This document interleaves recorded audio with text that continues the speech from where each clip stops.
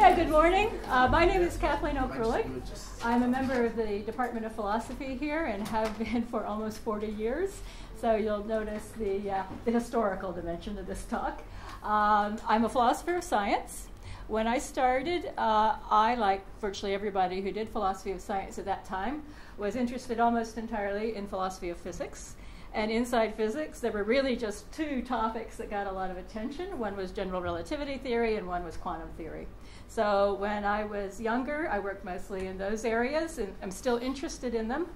But an interesting thing happened along the line that made me start to question, along with a lot of other people, the idea that science is value-free.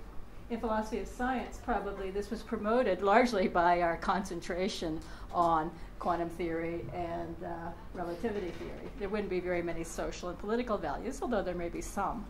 It was more, for me, a growing political awareness of the way that science is used to justify the oppression of various groups. So for me, it was being an active feminist that made me come to think that maybe some of the stuff I had learned in philosophy of science wasn't quite right. And in particular, the idea that science is value-free, and that, in fact, this is what defines science. The way that you can trust science, the reason you can depend on it, is it doesn't get all mucked up by values that are political or social in origin, and so it's just the facts, ma'am. I'm going to talk about the way that social and political values influence science, and it's not in order to degrade or dishonor science. It's still our best way of getting empirical information about the world. We just need to do better science by making sure it's not racist, it's not sexist, it's not informed by bad values. Some values are better than others, and we want to make sure that good values inform our science. Because it's not as if we can be completely value-free. You know, we're not some God who's outside space and time and just looking at the world the way it really is. So, the problem that people encountered early on in this discussion was that if you did a case study and you tried to show that there were really values working here that were undermining the empirical adequacy of the science, people would say, oh, well, you've just shown it wasn't science anyway. So every time you worked on an episode of science and tried to show, yeah, there are values at work here, it was taken not to show anything about science except that that episode was unscientific. So it's a sort of catch-22. That situation changed, and part of it was because of the amount of social upheaval in the late 60s and the early 70s. Again, focused mainly on gender and race. Most of my work is on gender, and that's what I'll focus on here. This slide, which is a famous march in New York City in 1971, is here just to acknowledge the political motivation for some of the work here by feminists who really liked science. I mean, if you're a philosopher of science, you don't go into that because you hate science. You go into it because you really like it. And so in our discipline, the approach was different from, say, in some literary studies, in which the lesson that people took away was science is just a crock.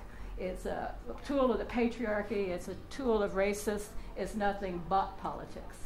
In philosophy of science, that wasn't the view we took. We tried to say that the science is going to some extent, reflect the values of its time. How can we make it better science? Okay?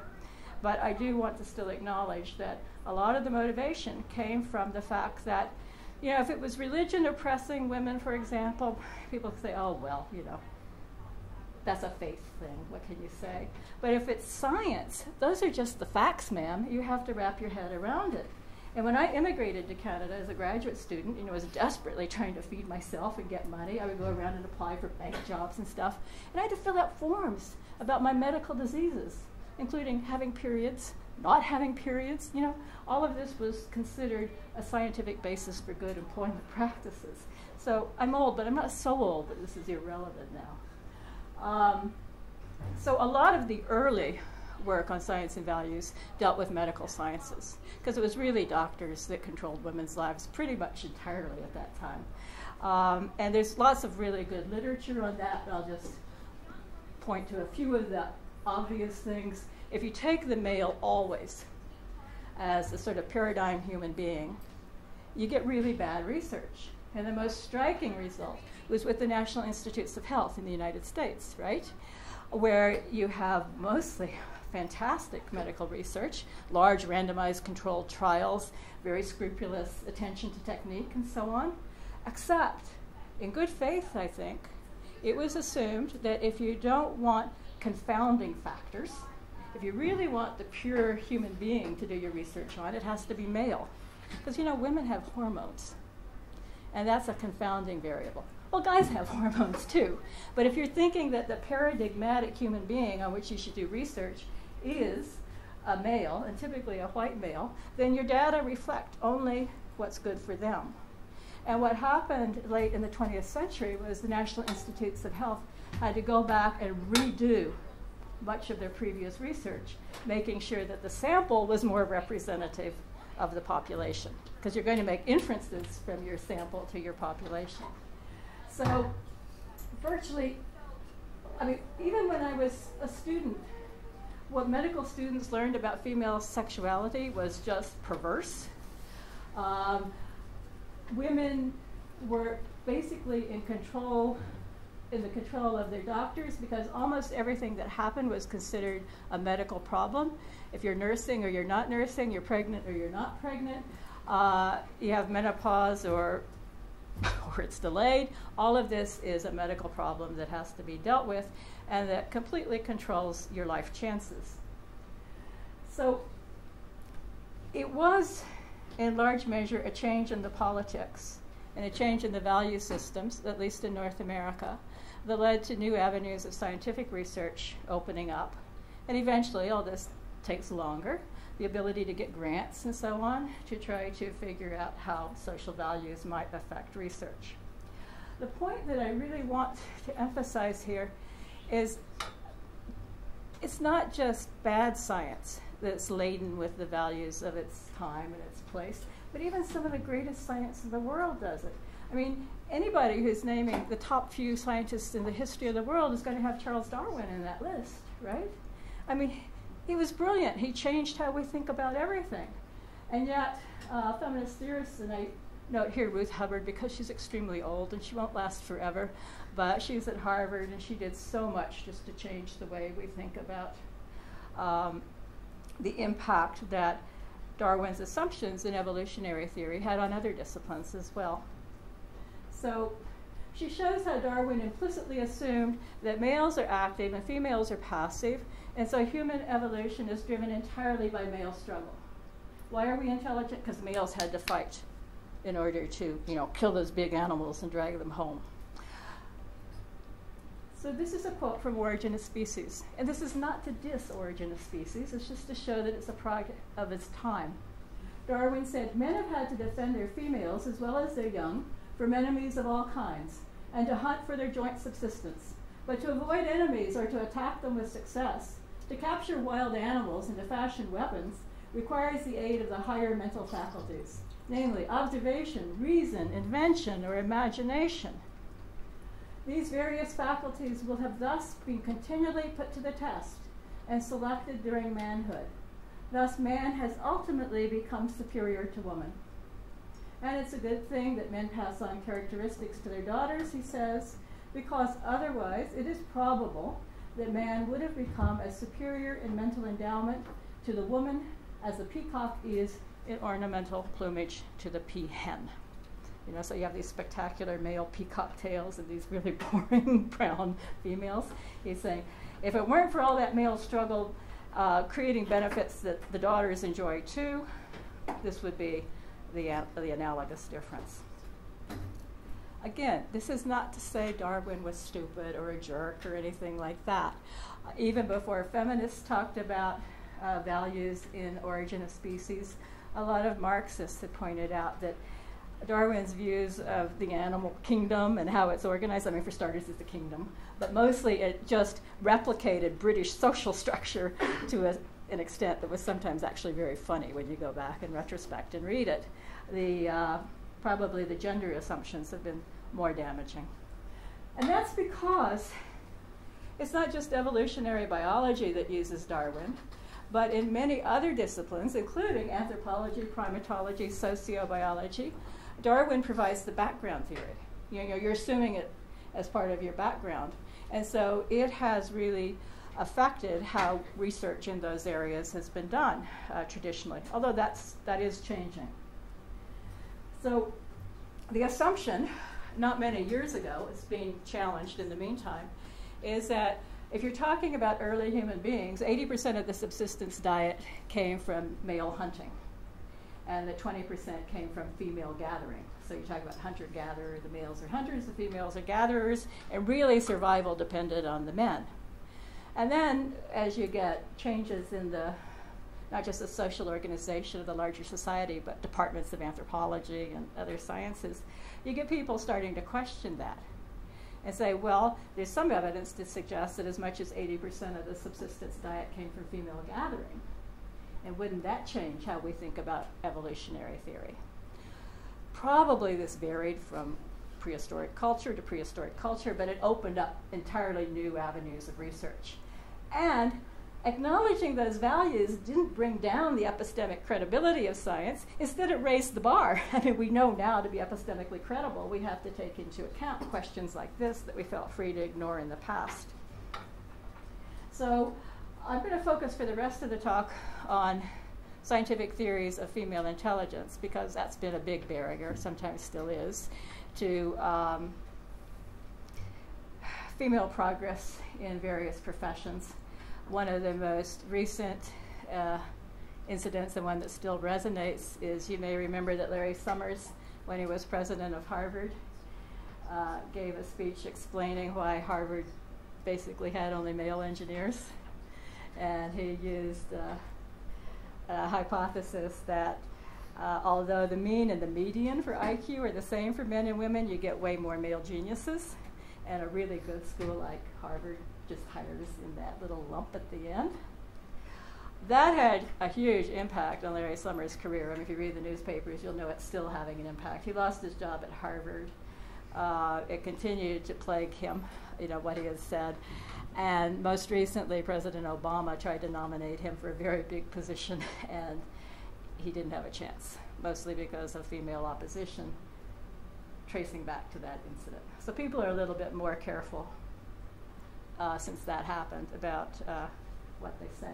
And again, I don't think political correctness is the name of the game here. It can't be. It has to be a question of attending to the evidence and attending to the values that inform that evidence. The aim is to make better science, not to trash science. At least, you know, people who do the same kind of work that I do. So Anne Foster Sterling is a biologist. This is her first book, and it still cracks me up reading this part about human intelligence. The obvious explanation of why women are so stupid compared to men is, well, they're smaller, so their brains are smaller. What do you expect? But then you think about that, elephants should be way smarter than human beings. Whales should be way smarter than human beings. So you go back to the drawing board and you come up with a new hypothesis for explaining male intellectual superiority. I mean, that's not being questioned. It's just taken for granted that males are intellectually superior. So you come up with a different idea. Well, the real thing that matters is not absolute size, it's relative brain mass. So we measure intelligence by the ratio of brain mass to body mass. Only it turned out that women would then be smarter than men, so that can't be true. Back to the drawing board. We won't do this all the way to the 21st century. We'll just go through a few more corrections. You can see things are getting a bit desperate, trying to find a biological basis for male superiority. Greater intelligence is linked to a lower ratio of facial bones to cranial bones, but that would make birds smarter than human beings, so back to the drawing board. And so it went. Moving into the 20th century, early 20th century, a lot of it was about parts of the brain being more important for intelligence than other parts. One hypothesis was that intellect resides in the frontal lobes, which are bigger in men than women, whereas women's parietal lobes are proportionately larger. But then there was research that suggested that the parietal lobes are really the seat of the intellect. So you had to go back and say, well, actually women have smaller parietal lobes. And it just went on, you know, through the 19th century, early 20th century. Now the frontier is neuroscience. And if you've been down to Kohl's or any of the popular bookstores, you've probably seen books that, you know, now I know why I can't do math. Neuroscience has shown me women can't do math, things like that. So it's the sort of popular cultural explanation or justification of different sex roles, different sex opportunities. But even in more scientific cultures, you see a lot of the same battles being refought. I mean, we're not talking about elephants and birds now, but we're talking about fMRIs. And so our department, for example, the Department of Philosophy here, has very close ties with the Mind-Brain Institute. And so our graduate students can do training on fMRIs if they're going to be working in philosophy of neuroscience. And this has made a really big difference to the presentations at the end of this part of my graduate history of science course, because they come in with the fMRI experience and they can see all the assumptions that you have to make in order to read an fMRI. People think of it as a picture of the brain, but it's not. You're interpreting a lot of data to tell a story. And so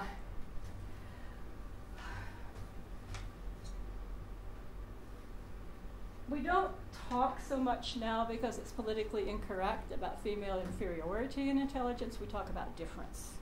And so the fMRIs are supposed to show that female intelligence is different from male intelligence in ways that could make a difference to what you're good at, right?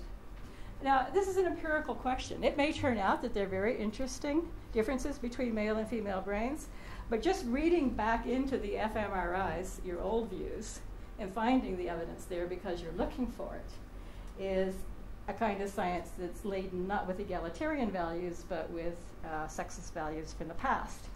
So there has to be some pushback, not only against the popularization, but also scientists who aren't really necessarily out to make a political point, but just keep assuming, you know, the old stereotypes about men being smarter and women more intelligent.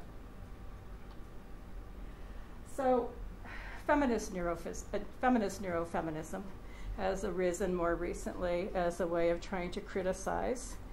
It's explicitly value-laden.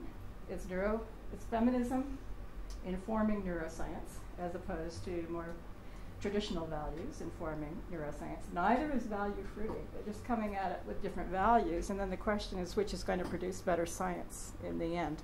Because that's what we're still interested in. So some of the stuff is pretty technical, but Cordelia Fine wrote a book which is, if you're interested in the question, you may want to read it. It's not really easy because it is well-informed and accurate, but it's written for the general public rather than for scientists. And it's called Delusions of Gender, How Our Minds, Society, and Neurosexism Create Difference. It came out in 2010. It won a lot of prizes. It was really, really very well received. If you don't feel like reading an entire book, you can see one of her many articles. One of them is called Will Working Mothers' Brains Explode? It's a short article that will give you the flavor of the argument, okay? Because again, a lot of people are trying to interpret that fMRI evidence as additional reason to think that women are better suited for lower paying jobs. They won't say lower paying, but for certain kinds of jobs that require not that you be so smart, but that you be empathetic and keyed into emotions. So thank you very much. I'll be happy to answer any questions you may have. Anybody?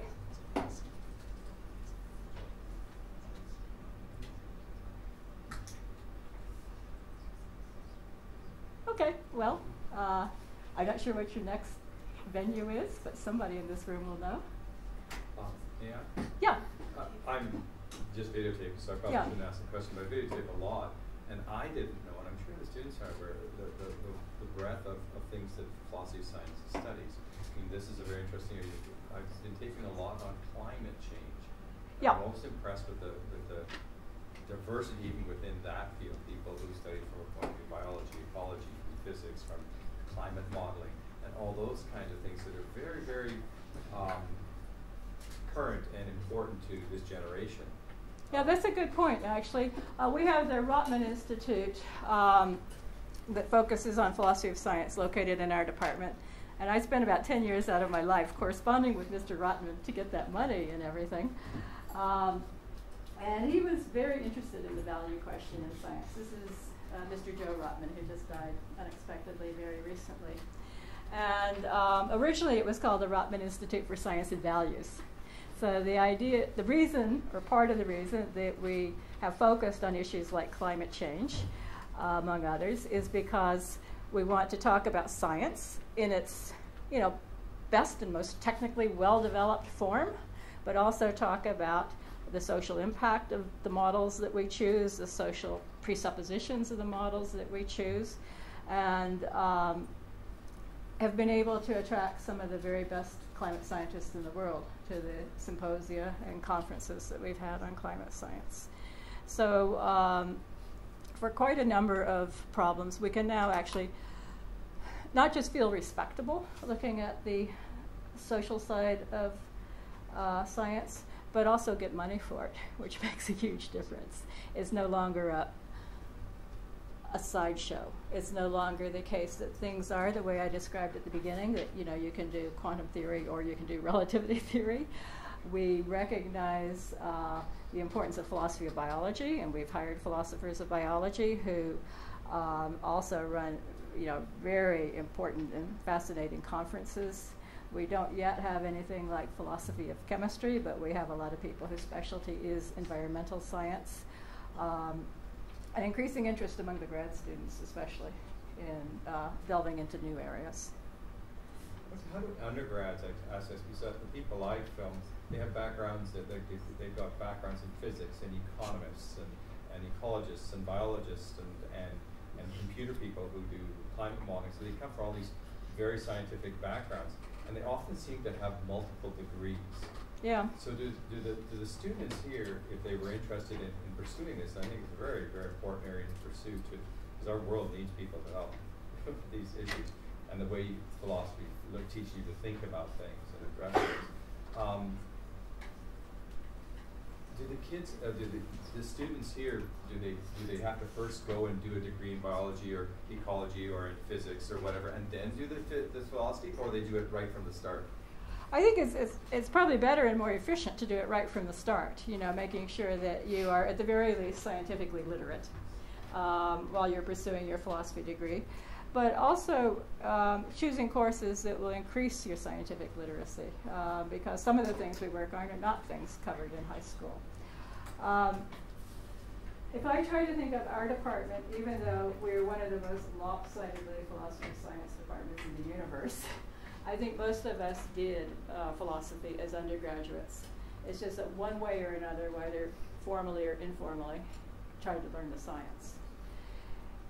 The big change again is the diversity of philoscience. It was all physics at the beginning, or virtually all, with a little bit of philobiology. Philosophy of biology is now huge, and probably younger people are somewhat more drawn to philosophy of biology than philosophy of physics. But we also have some phil of social science, and great strength in history of science, because it's sometimes only when you look back and you see the larger picture and the larger trends that you recognize what's going on.